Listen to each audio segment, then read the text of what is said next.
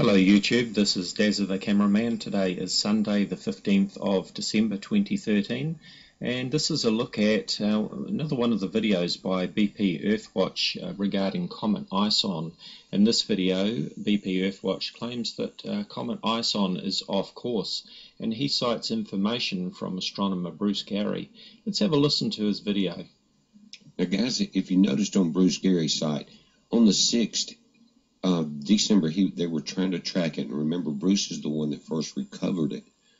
Well, what he's saying is they were having trouble. Now, at first I thought he was trying to say that this image with the tail was ISON, but he doesn't say that. But he does says the orbit has been changed, and that's what I was talking about on the video last night, guys. It's not where the models are saying it is.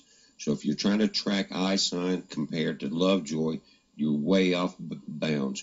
You're off by 2 to 3 days on your tracking. Bruce Gary, again, this guy is an astronomer. His credentials are very strong. And he's saying that it's off track too. But remember, in the video 2 days ago, I showed that even though at that time they were different locations, they both crossed at 0.627 AU from the Earth. And that's what we saw. But again, these guys know it's off, and they're tracking it also. Now, Bruce is using ground-based instruments. I'm not talking about NASA. He's an independent astronomer that used to work and did a lot of design work when they were doing radar imaging for the moon and things like that. It's a real long resume. But again, he's tracking it, trying to track it. But the orbit has changed, and that was my point. Okay, so here we hear BpEarthWatch claiming that the trajectory, the course of Comet ISON has changed, and he is saying that Bruce Gary is saying this himself. Let's hear what Bruce Gary actually has to say about this. I emailed Bruce Gary via his website and sent him the link to BpEarthWatch's video, Geminids Tonight, ISON Off Course. And here is Bruce Gary's reply to my email. He writes, David, Comet ISON has died. The remnants will consist of tiny dust particles, microscopic in size, a field of fragments, possibly the size of popcorn balls and with a similar density, and very diffuse gas atoms and molecules. All of these breakup products are moving away from the Sun along a trajectory that will never be closer to Earth than 50 million miles, or half an astronomical unit. This is so far from Earth that we will never encounter them. All dead comets are harmless, and Comet ISON is especially harmless. Prior to Comet ISON's perihelion breakup, the tiny dust particles produced by outgassing were pushed away from the comet by solar light pressure, and their orbits have been altered to greatly differ from the comet's trajectory. Comet ISON passed near the Earth's orbit last November 2, at a location where Earth will pass through in mid-January 2014. At that time, it is unlikely that any of the old comet dust particles will be near the Earth. But if some are close, the most that these microscopic particles would do is produce a few pretty shooting stars. My webpage with almost daily updates about Comet ISON has been misused by people who seem to want to create fear where none is justified. I suspect that when someone copies a picture from my webpage and puts it on theirs with a caption stating that a UFO is flying in formation, they know exactly what they're doing, and they don't care if they scare some of their viewers. Some people lack critical thinking skills, and they are being unnecessarily frightened by outlandish claims.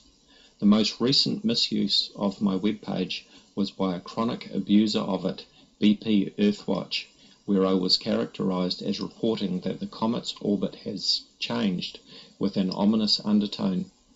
In fact, all I reported is that my team attempted to image the comet in a wide field of view, and a mysterious smudge was found 10 arcseconds away from the comet's expected location.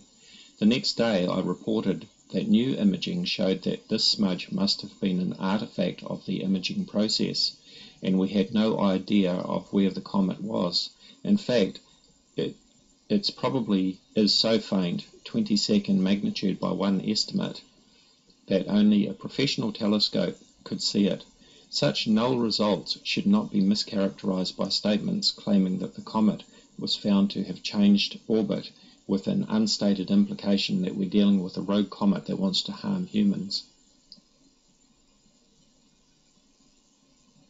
I have been asked on several occasions to complain about such misrepresentations of my Comet ISON reportage, and I declined to take action. I found these people to be somewhere between pathetic and amusing, and I couldn't imagine that anyone would be alarmed by them. They were, in effect, creating something akin to a horror movie for the entertainment of others. But if anyone believes such outrageous distortions, then I hope someone will create counter web pages to refute the fearful ones. I'm not interested in doing this, so I appreciate anyone who will take on that role. Thank you, David Gregg, for being such a person.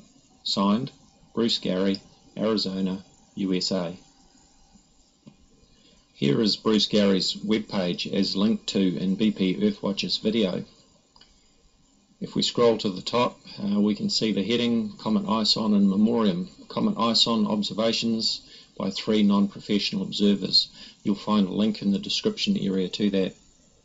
You will also find a link to my Facebook discussion page, Voices of Reason to Explain X. There we have a number of astronomers and people with various other skills who are willing and able to discuss various claims from YouTube videos and other things that are posted on the internet, the latest fear videos that have been posted and so forth.